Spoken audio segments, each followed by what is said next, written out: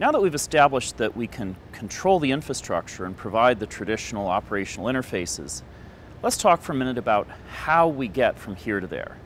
Because nobody has the luxury of forklifting their entire plant. Much as you'd like to, your boss won't let you do it. Now, there are times that you can build a new facility. Maybe you're building a new truck, maybe you're building a new building and moving into it. But even then, you'll find if you shop today right now that not every device that you want to buy natively speaks IP. So there is a need to do some translation from IP to SDI and SDI to IP in order to interoperate a plant over the next many years. We fundamentally support 3 different architectures for getting from here to there in IP-based infrastructure. So the first one is you have your traditional SDI router and you drop some cards in it that translate to IP or from IP. And this architecture works great. At the beginning, it's an easy on-ramp. You can build out SDI today. You're future-proofed to add in IP over the future.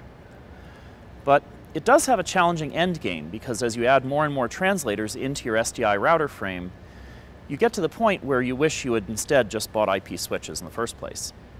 Now, the second way you can go about it is to go right to the end game, to buy IP switches, hook everything to the IP switches, and put translators out next to the equipment that still speaks SDI. If you have a lot of equipment in your plant that natively speaks IP, this is a great option. It also is nice because you have the distributed architecture of putting the conversion out near the edge and running a much smaller amount of fiber back to where the switches are, compared to a traditional SDI build. This saves weight, saves power, saves cable trays, and it's a great way to overbuild inside an existing plant. We have several customers who've taken advantage of that. And if you look at the total cost of construction and total cost of ownership, it is economically favorable to do this in some cases. Now the third approach is what we call the true hybrid.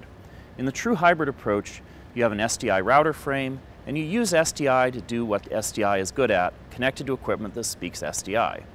In the same sense, you buy IP switches and you hook the native IP equipment to the native IP switches. That's your end game.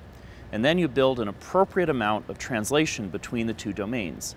This actually mirrors the way that we as an industry transitioned from SD to HD years ago. We had SDI router domains, we had HD router domains, and a small amount of up and down conversion between them. This is a standard path that we as an industry have tread before. And so now we're going to do it again, moving from SDI to IP.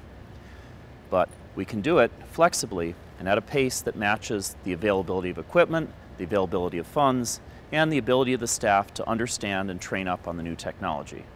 And imagine we aren't about telling you one way to do it. We have a toolkit that can work with your facility and your budget and your plan the way you need to go. So thanks and have a great day.